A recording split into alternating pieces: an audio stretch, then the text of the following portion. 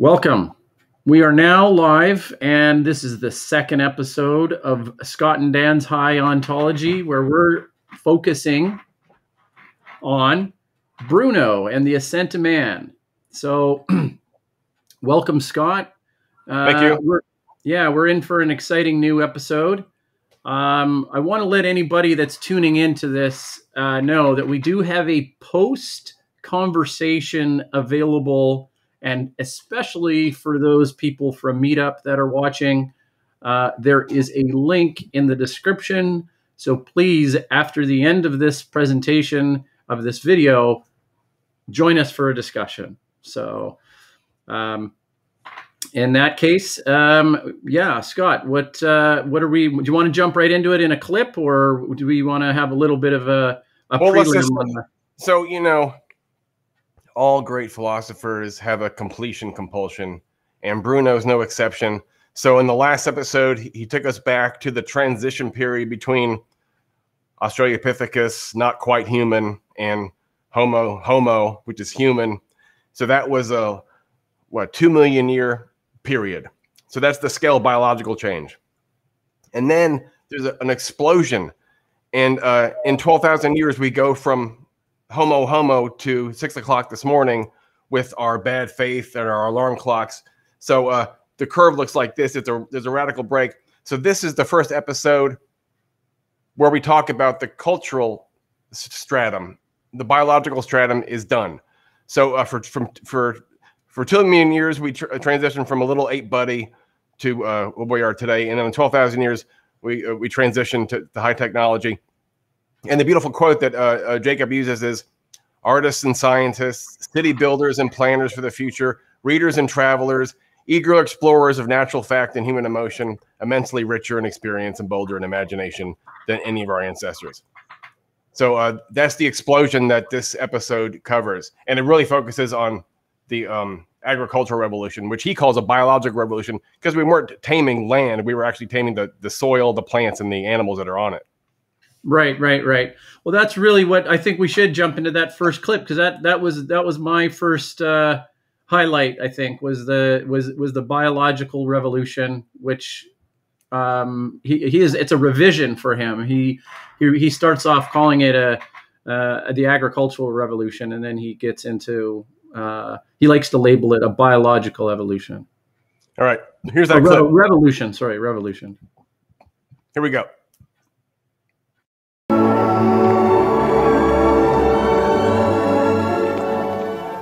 And man, who had come through these incredible hardships, had marched up from Africa over the last million years, had battled through 3 ice ages, suddenly found ground flowering, the animals surrounding him, and moved into a different kind of life.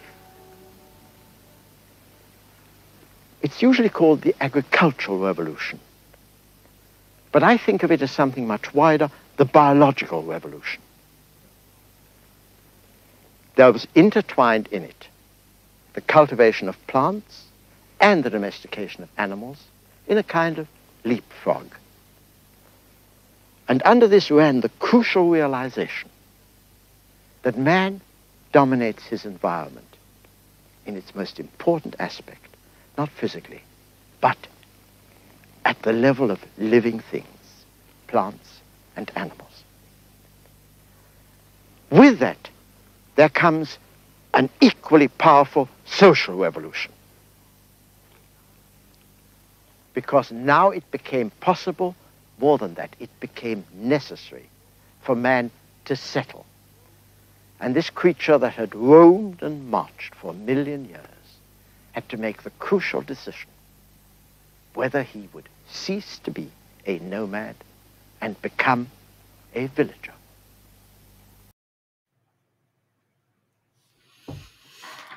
Yeah, so I purposely stopped it on villager because of the choice, and to me that signified the point of civilization, right? And I thought that was a really interesting transition into his next point. It really made that point as a summary. Now, I thought it was really worthwhile to pause and actually think about how he's actually setting this up and framing it.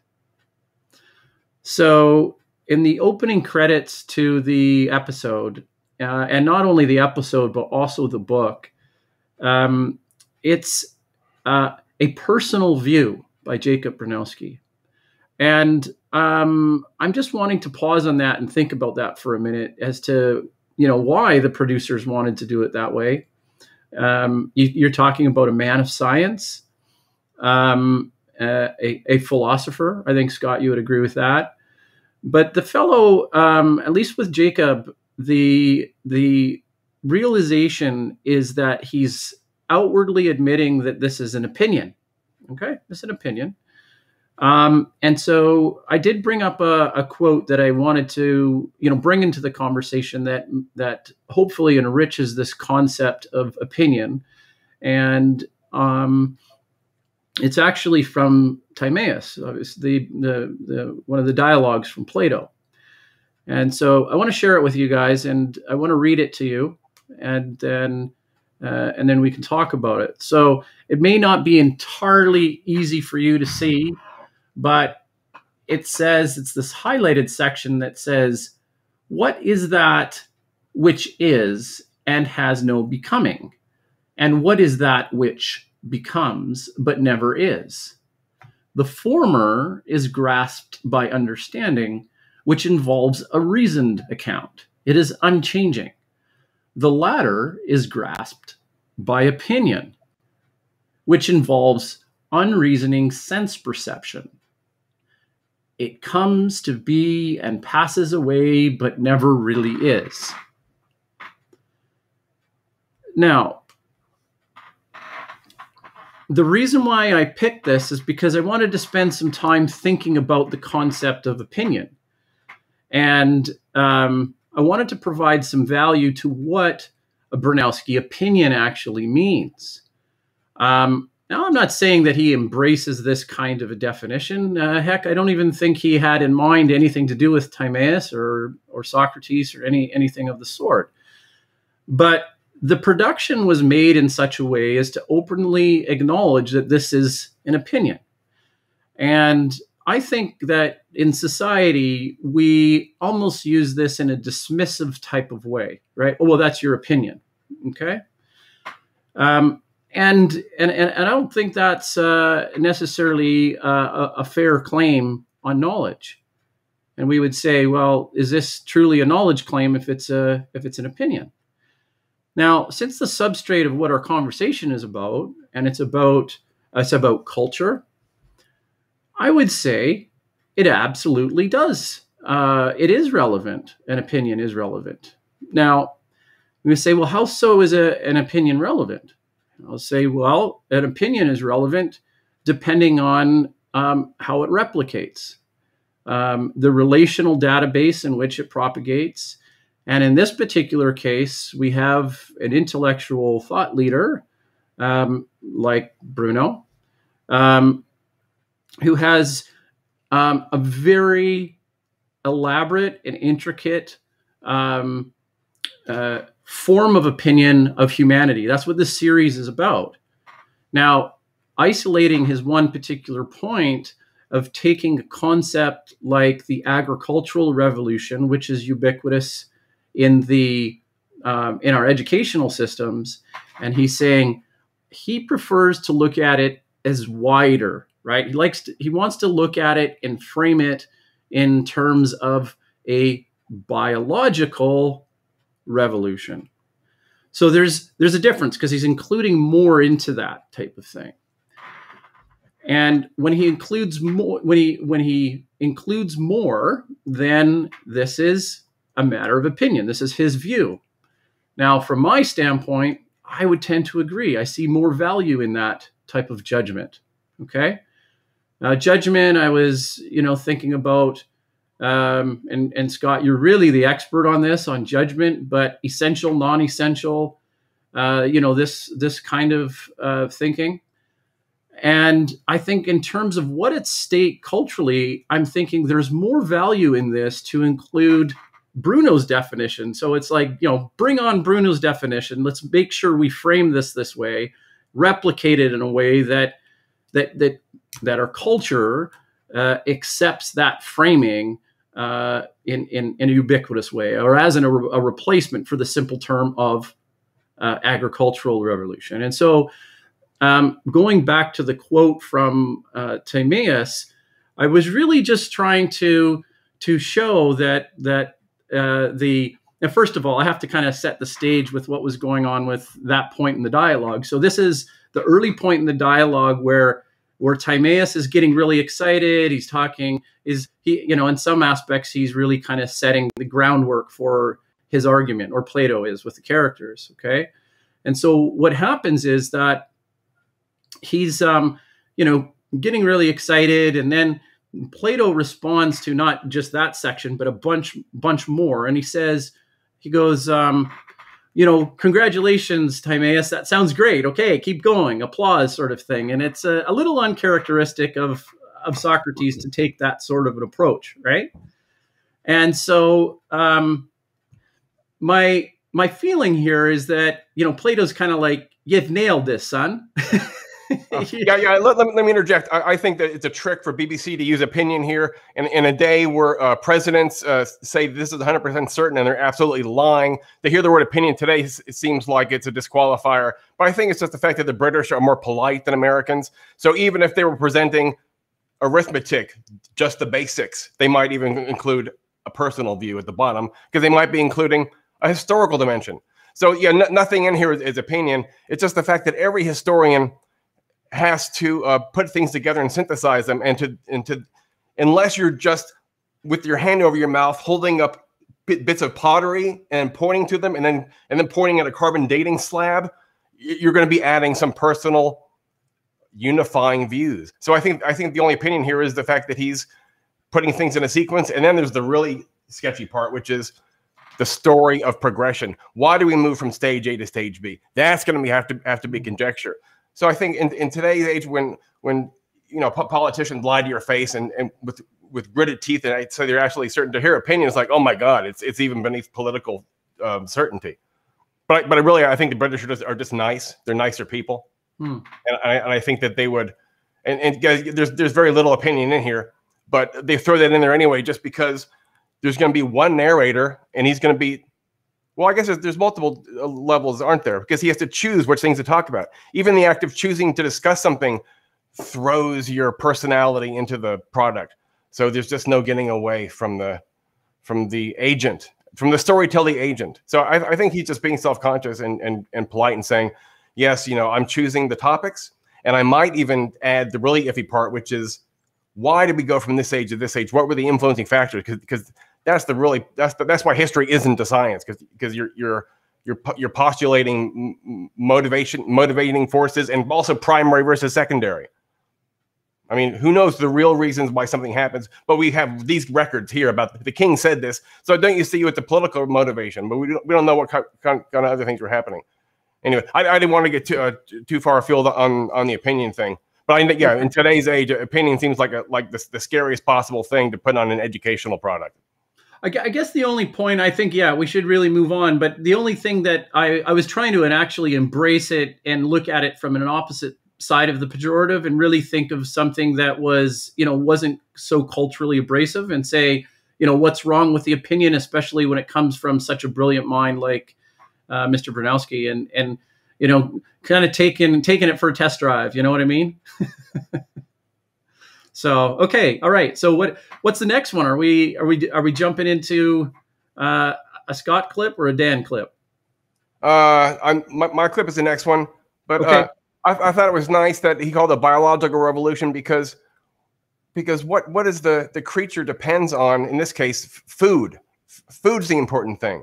So all the animal has to manage, like the ant managing his herd of aphids, is his food supply. So this is the story of food supply. First, we chase things around, then we domesticate them, and we still chase them around. And we're going to see that later on in the video. Before you get the animal to really sit home, if it's eating grasslands, and the grasslands are eaten up every 24 hours, they have to move. So now the human is following the animal. So we're still subservient to it in a way, But there's a difference. Like Bernowski says, we can leave that relationship, but those sheep can't. Those sheep are dependent on us. And even later on, we find out that wheat is dependent on humans, and the wheat thinks that God made humans for it, because this is a new type of wheat, the one that we eat today. This is a new type of wheat where the seeds can't get carried by the wind. So it depends on primates using it for their selfish needs and depositing the seeds around. So yeah, I just pictured the human as an animal that's playing in the topsoil where things are arising and decaying, and it's raising animals and raising plants and just sucking on them. So it's kind of like a controlled long-term vampirism. Mm-hmm. Yeah, yeah. A forced symbiotic relationship, one way, I guess. You know, the domesticated dog is the same way. There's no way it's now, you know, lost its ability to, you know, survive on its own, you know, without you know, being next to humans, right? So yeah, that's very interesting. So this next clip is for all the hippies who really romanticize the simple life and would like to go out and read Thoreau in the woods, and just to remind them that there'd be no Thoreau if there wasn't a surplus so that humans could think. So, because if you're really on the move and you're really busy all the time, then sad things happen with respect to creativity and accumulating cultural knowledge. Okay, ready for the next clip? Yeah. The simplicity is not romantic. It's a matter of survival.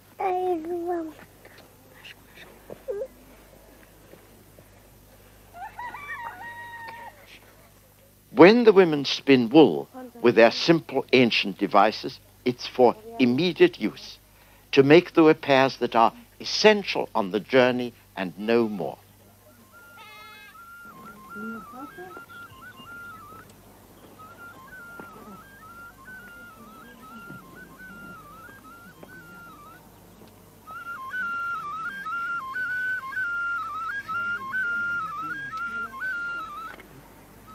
The bacterial life is too narrow to have time or skill for specialization.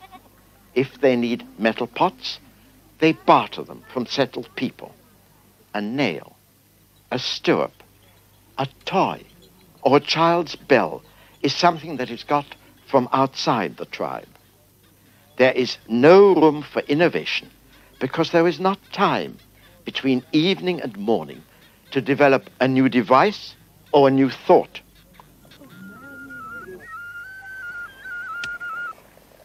Not even a new tune. They don't even make surplus string. They only make they'll get the sheep, take the wool, put it together so it's overlapping, and then only to make repairs. It's an as needed. So they have a really good supply chain. Their supply chain is zero. They wait till something breaks, they fix it, and then by that time it's nightfall. So there's no chance to do anything. And you heard that song that he was playing? He's still, according to legend, he's playing the same song today. The tune hasn't changed. I thought that was a really sad ending. And even look at the mortar and pestle. You know, it really helps. You can make a lot better bread if you have a mortar and pestle. But these guys don't have those. You know why? They weigh too much. And look at the beginning of Judaism, which is the great extant monotheistic religion. Why is there one God in Judaism? Why did Abraham only have one God? Because they weighed 40 pounds. Gods weighed 40 pounds back then. No, seriously. And so it was normal for nomads to only carry one. So of course Abraham's the father of monotheism. They weighed 40 pounds. So you have to consider that machines weigh, and that time is finite, and they're following these animals around. So it's really not that paradise that these incel, like Men's Club, retro Iron John, feel good self-help groups like to make it sound like. Yeah, I hear you. All right, now here's yep. Okay, so I did want to bring up the idea of Diogenes, right? The cynic and the dog philosopher that we refer to in Socratic times. So I think that as the story goes, you know, I mean, he wanted the simplest life, and he basically lived in in a container out in the street. And he just had his little water cup until he saw a kid drinking out of his hands like this, and he threw the water cup away. So I mean, That's you know, right. following this line of thinking, though, Scott, it's like, okay, I really think this is worth exploring, about the fact that what we cherish so much in terms of art and in terms of beauty and culture, all of these things are extra. They're a privilege that happens with surplus, and surplus that surplus manifests itself with free time. And so, that's right. Yeah, and the simplicity movement is something that only a surplus society could have. Only in a great surplus society could you have the desktop publishing machines and equipment and ink and all this stuff for these women to get together and make these companies like Simplicity Magazine. It's like an Oprah magazine. That's not simple. I mean, that magazine took a whole team of people, and they're cutting down trees to make a Simplicity magazine and teaching us how to buy these Lululemons are made out of organic fiber. And you have these women, third world women with tears in their eyes because there's a well next to their village now because Whole Foods built the well. All this is just, it's all marketing stuff. Yeah, no one likes it. I mean, we fantasize about simplicity and being simple, but this is something that we're reading out of a women's magazine at the grocery store. Okay, all right. So what I wanted to actually bring up next is that let's imagine I know it's a little bit off topic. We're moving off on a little bit of a tangent here, but you know, heck, why not? So let's look at the average. Or a worker, a lower class worker, somebody that's struggling to try and make ends meet. You know, you've heard the stories, right? The double, triple shifts. There's a couple kids. They just absolutely don't even have time to do anything. I mean, so that enrichment of culture, of creativity, of being able to develop and explore yourself, whatever that means, that just doesn't. There's not an option for people of a certain socioeconomic class, and it really separates. It's another form of separation between haves and have-nots. Would you agree with that? And well, I think it's engineered. I mean, if people are worn down and tired, they're likely to be docile, and they're likely to watch Fox News and just take advertising and treat it as if it's reporting. And I think if you were running a society and you didn't have to work because you had people working for you and you made money off the surplus value that they were working, it would be in your interest to create people that were working hard, being paid little, taking Prozac, maybe playing video games when they go home. They have to do something to let off steam. But what you don't want them doing is becoming educated, organizing, and then letting off steam in a way that's going to change their circumstances, right? You don't want them asking for wage increases or medical care or education for their kids. You want them to buy more leggings or something like that. That's a bad example. Or maybe a home exercise kit, something. But more video games and more drugs. I mean, this is the dream of capital. I mean, if I was running a game where I had kind of zombie-like humans and their zombiedom helped me avoid, I don't know, a revolution or conflict or something like that, I think I would want to keep them just at the edge of exhaustion. I mean, it would just be smart. Because that way they would pacify themselves. Well, not only the point of exhaustion, one of the ways I've been able to frame it, and I don't have quite the framing you do, but one of the ways I've been able to frame it is that motivation. You've heard this terminology. You say, well, how am I going to motivate somebody? I can't just give them money for free, or these kinds of things. We talk about social engineering. And this is what this is abrasive to my ears, and the reason why it is because we really live in a society where motivation, the motivator, the big motivator is hunger? I mean, really? Like, I have to go to work. I have to produce because otherwise, like, I've got as much savings to maybe get me to the end of the month, and that's it. And then I'm starving, right? That's the motivation. I don't know.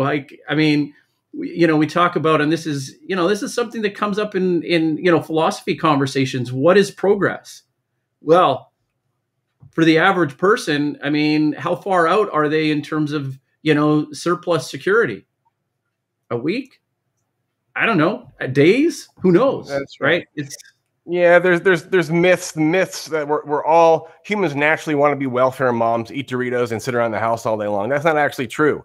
if you have a shitty life and things are alienating and boring, you probably want to escape into nicotine and television or something like that.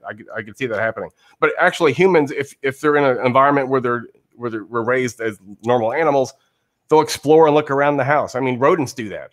In fact, that's how you tell whether drugs are increasing their intelligence, is the number of times they pop their heads up through holes and look around. So humans are constantly getting out of the bed and doing stuff. So the tales of human, these are the myths that the right uses to keep us locked down.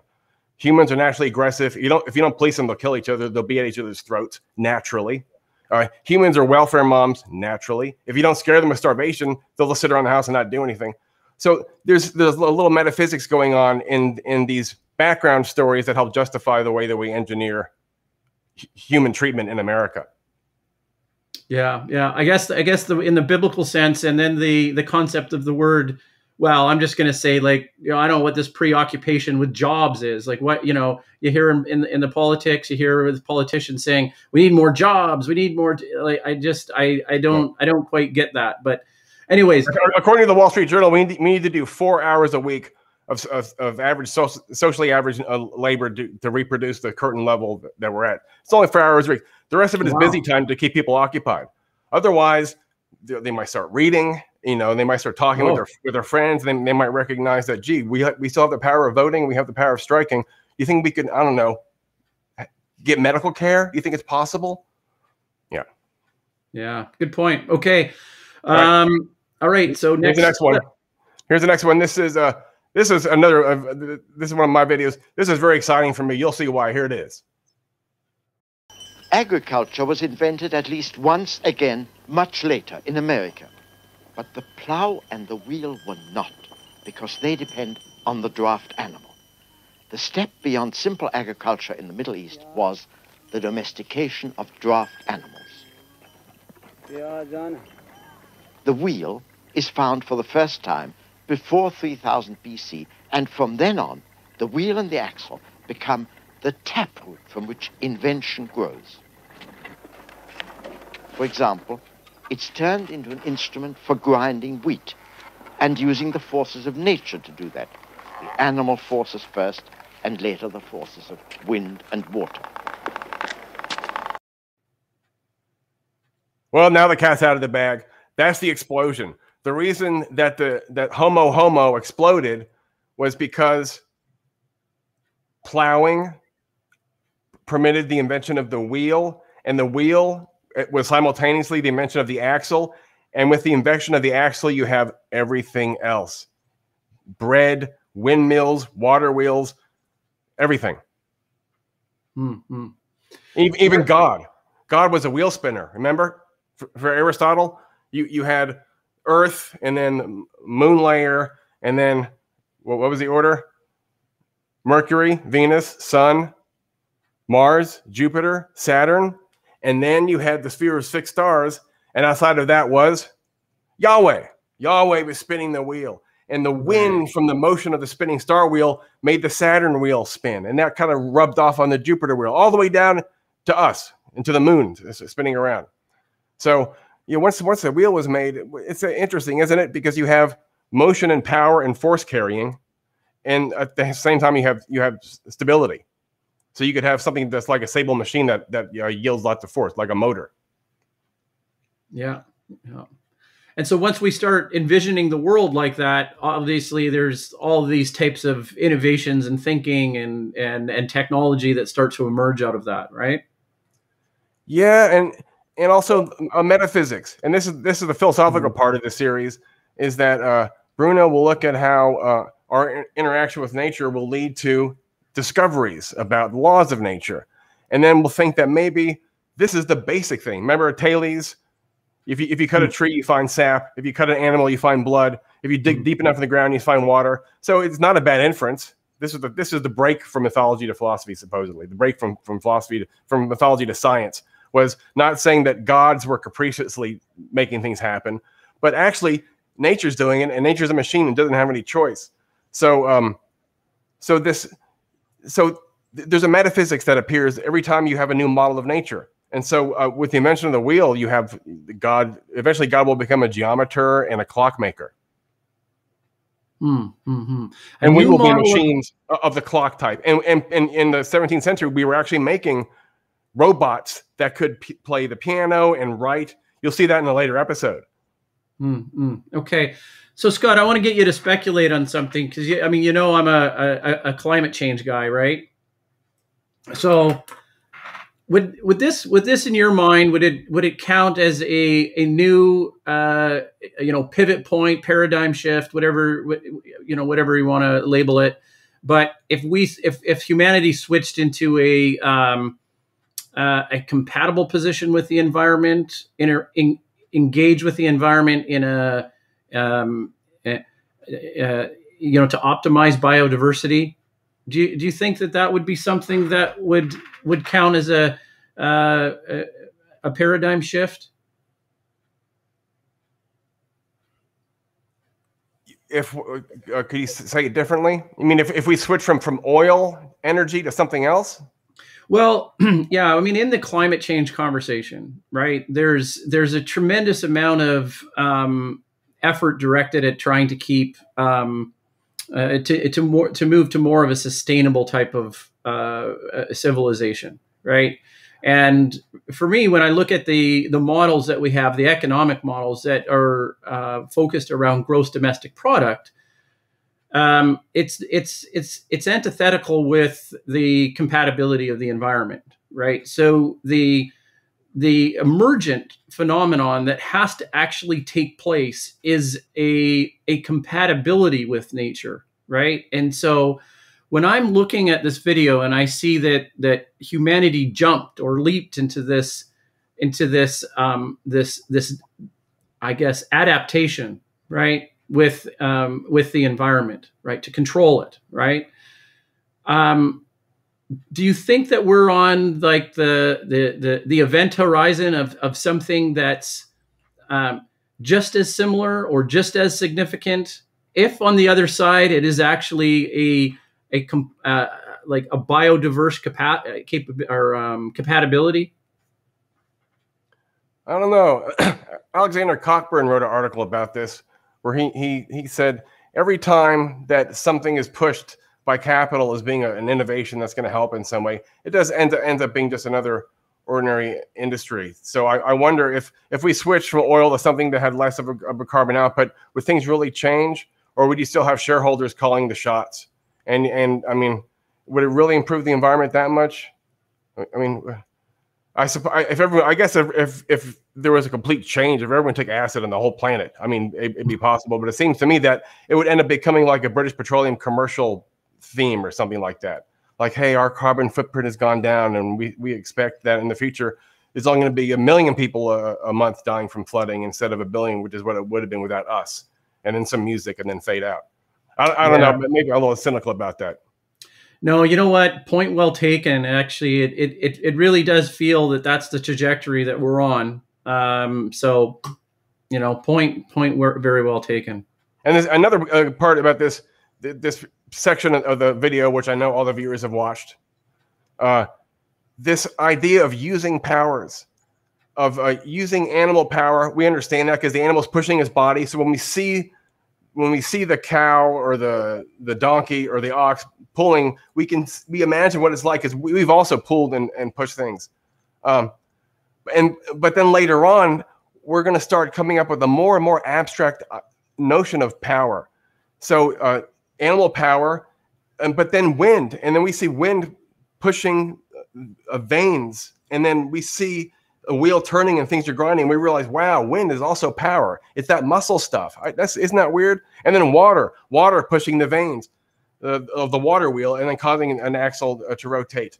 And then all sorts of stuff can happen from that. Oh my God, water also. So then eventually there'll be this romantic movement in European history, and it'll be just like things were before the agricultural time, it seems, except it's like we're self-consciously identifying with power now. So even though maybe the Native Americans were one with their environment and they were in a perfect symbiosis, I bet they lacked the type of self-consciousness and self-understanding that someone during the Romantic Revolution had. After the Industrial Revolution kicked in, and we saw that there was this generic energy stuff inside of nature, and that we realized that maybe consciousness itself was this stuff. Anyway, so the inkling of that is here. Imagine the day that someone hit upon the idea that human power, animal power, wind power, and water power were all power. Because you know that before that, they didn't have these abstract concepts. Yeah. Anyway, yeah. All right. Okay, so here's, let's see, the next video. This is another one of mine. This is about what agriculture does to social relations. Here we go. And they imply the existence by then of laws to govern water rights and land tenure and other social relations. In an agricultural community, the rule of law has a different character from the nomad law that governs the theft of a goat or a sheep. Now the social structure is bound up with the regulation of matters that affect the community as a whole. Access to land, the upkeep and control of waterways, the right to use, turn and turn about the precious constructions on which the harvest of the seasons depends. So that's nice. When you're locked up in the house with people, things change. They can get tense, like in The Shining. That's kind of a miniature version, I think, maybe. You know, before you would roam around, and if you didn't like some guy, you would just avoid him all the time. But now all these primates are pulling, pushing, building, plowing, cleaning, maybe in close quarters, and there's lots of them. And then you have to have foremen that direct them, and then you have to have foremen for the foreman. And later on, he'll talk about how these hierarchies come up, these social hierarchies come up. So, wow, the agricultural revolution brought out things, it brought out constraints on the human reaction to density, so social density. Well, and communal activity, right? So this is kind of the idea. Everybody has to kind of chip in, and I actually find it really interesting that, I mean, so much of the underlying structures are still so much with us, or they're with us today. So, for example, someone made the point to me one time about summer breaks, right? I mean, if you're a farmer and you're trying to, I guess just, you know, I guess you have to do your fall harvest and all this type of thing. You know, or actually in the summer, you actually need your kids. You need them on the fields. You need them working, right? And so this was the idea about the summer break, right? It's still with us today. It's not like, you know, my kids, like, what do we need a summer break for, right? Is there any particular reason why we need, 2 months off? I don't know. Like, it's a good question. It kind of gets you flat-footed, and you think to yourself, well, I don't know. Why is that? Why do we need a summer break? Yep. Still taught into that sort of circle of the agricultural sort of, cycle, right? So. Yep. Yeah. Well, in this next clip, let's see. This was, for me, the poetic climax of this episode. This is just so beautiful, and the music is so great. This is one of the tearjerkers. So everyone have your Kleenex ready.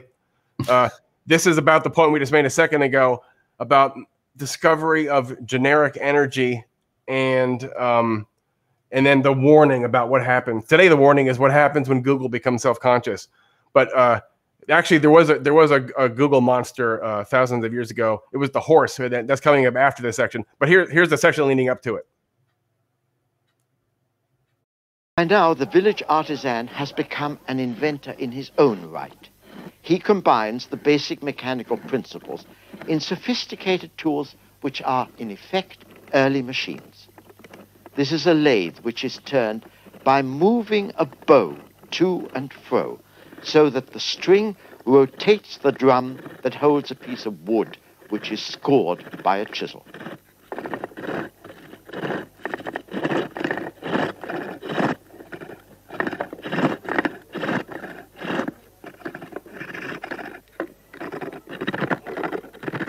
The combination is several thousand years old, but I saw it used by gypsies making chair legs in a wood in England in 1945.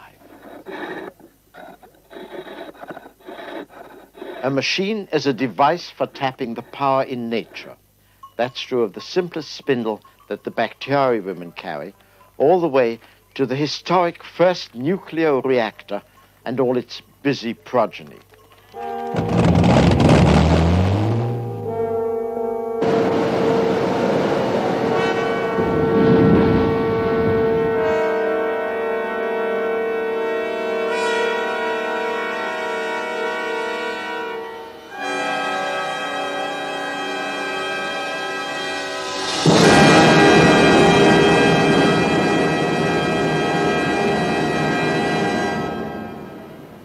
is it that the machine in its modern form now seems to us a threat? It begins when man first harnessed a power greater than his own, the power of animals. Every machine is a kind of draft animal, even the nuclear reactor. It increases the surplus that man has won from nature since the beginning of agriculture.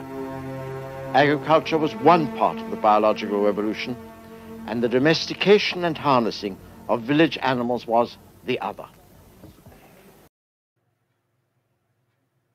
So those are the two great prongs. We're raising aphids and sucking their sap, and at the same time, we're harnessing the aphids to wheels and making them do stuff. And so, wow, nature is a battery and also a food supply. Yeah. Yeah, no, I like that. I wanted to maybe make a point that, you know, technology in general, right? I think goes all the way back to the stories of Prometheus, you know, like the handoff of fire. And I think from that point forward, this is the idea that, you know, man is enslaved, so to speak, with technology. Maybe that's why Zeus was so upset at Prometheus. I don't know, but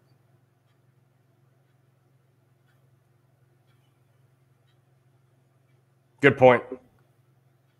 well, actually, something to add on that is that this is where I have a bit of a difficulty trying to uncouple man from technology. So in the same way we were talking earlier about the idea that you know, certain animals are now and plant species. So the wheat now is domesticated, so it can never get back to a wild state. I think about this about humans too. Like, I just don't know if it's within our capability to get back to a wild nomadic sort of state. You know, even if we wanted to or were forced to do so, I don't know if it's possible. Yes. Well, actually, later on, he hangs out with the nomadic group. Or maybe that was the previous video, the laps. So I suppose it's possible. I don't know how fulfilling it would be, because they always need to go to town in order to get buttons and kettles and stuff like that. Yeah, that's right. That's right. Okay, so what's the next one? This is Dan's video on horses. Here we go.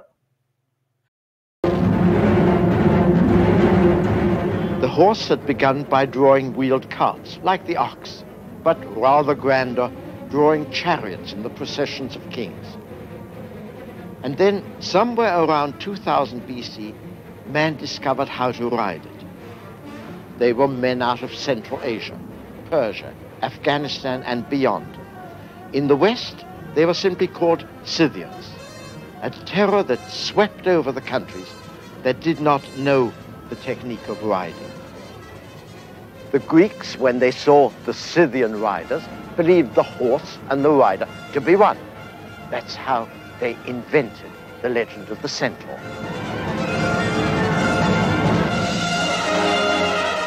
We cannot hope to recapture today the terror that the mounted horse struck into the Middle East and Eastern Europe when it first appeared.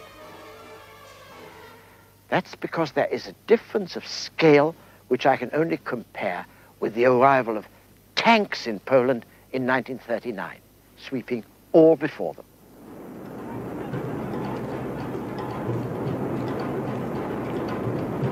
In a sense, warfare was created by the horse as a nomad activity. That's what the Huns brought, that's what the Phrygians brought, that's what finally the Mongols brought, and brought to a climax under Genghis Khan much later.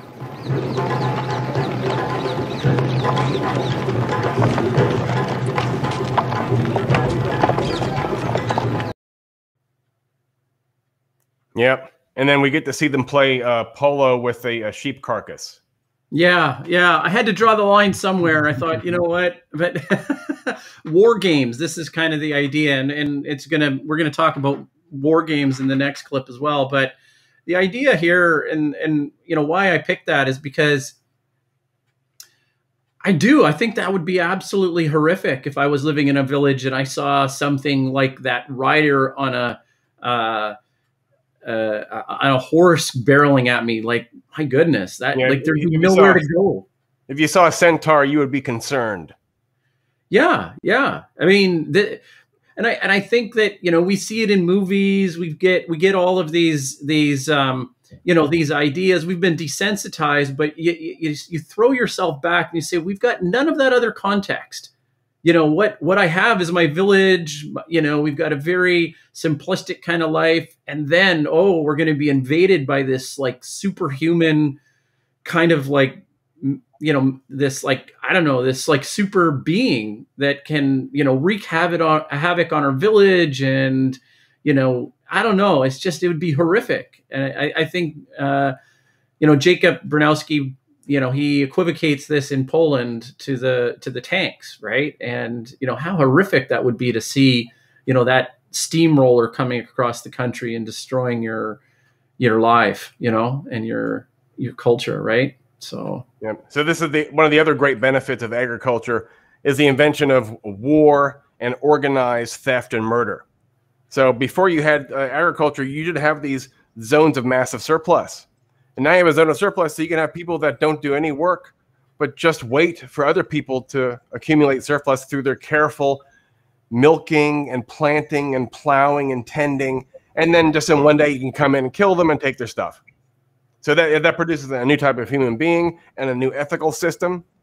And I mean, there's still people like that today. There are classes all over the planet, classes of people who don't do any work, but just extract value from other people that do work, and also manage the police forces to make sure that they continue to work. And in the movie They Live, I think this is made very simple. They Live is a great educational film for children. It should be mandatory viewing for everyone, because you get to see the capitalists or aliens. You put the sunglasses on and you see these monstrous people. They all have Rolexes on. That's how you know that they're the capitalists. Anyway, so with the invention of surplus, you get the invention of the parasite class, of a marauding warrior class. And then, aren't they interesting? Aren't most of our favorite stories and like heavy metal bands and movies? I mean, we love this image of the manly man with his helmet usually has spikes all over it, and he has, you know, kind of the Gene Simmons shoulder pads, and he has a mace. Usually, is very attractive. You know, I also have a soft spot for this swords and sorcery genre. And wouldn't you rather be an interesting murderer on a horse with a mace than some loser that was taking care of the animals and making sure everyone was fed? Yeah. Well, isn't it, I mean, in terms of Genghis Khan's DNA, haven't you heard that there's I don't know, like there's some of Genghis Khan's DNA in all of us, right? You know, and I don't know if that, I really can't say if that translates into any kind of masochistic types of underlying, you know, epigenetic tendencies at all. But I mean, I think it percolates out in popular culture. Shaka is the old Mongolian word for father, and Shaka Khan is a recording artist, and she's recognizing the fact that he's her father. Yeah, yeah, pretty perverse, I guess. It's, you know, that's a strike against the ideal good, isn't it? And that Platonic ideal that I talk about all the time.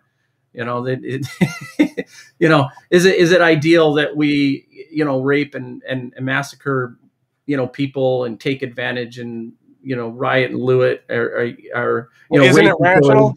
Doesn't that fall on its rational self-interest? Doesn't it qualify as rational self-interest? Who's the rational monkey?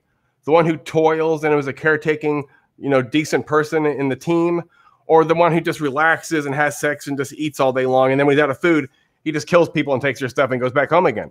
He's expended less effort and less energy. Isn't that more efficient? Isn't he the smart animal? Wouldn't evolution and selection reward him with more children, and he's got a better life, more happiness, as long as he has no moral conscience or empathy? If he doesn't have any empathy, then what's the problem? Yeah, that's right. So maybe that's in his world, that is the highest ideal of good, right? Yeah, for many people, most people that play video games and D&D games, they don't want to be. How come no D&D players are the farmers that stay in the town? They're always the ones that get dressed up and go do stuff, kill people, and take money. I think maybe it's just more interesting. I don't know. Maybe that's our DNA telling us, be the warrior. Don't be the loser farmer. Yeah. No. Maybe we're going to have to all be farmers one day. Who knows? That's right. I don't mind being a farmer, but other people they were more ambitious. All right, this is the last clip. This is Dan's clip. This is War Machine as Theft. Here we go.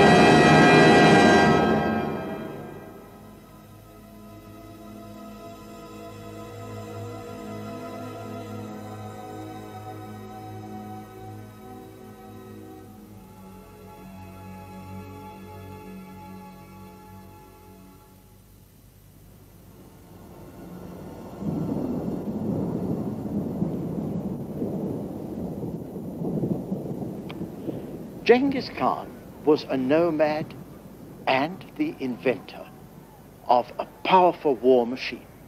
And that conjunction says something important about the origins of war in human history.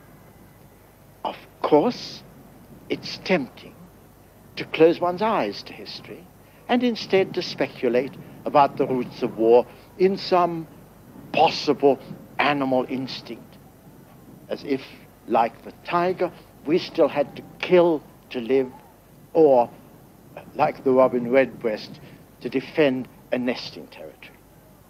But war, organized war, is not a human instinct. It is a highly planned and cooperative form of theft. And that form of theft began 10,000 years ago, when the harvesters of wheat accumulated a surplus, and the nomads rose out of the desert to rob them of what they themselves could not provide.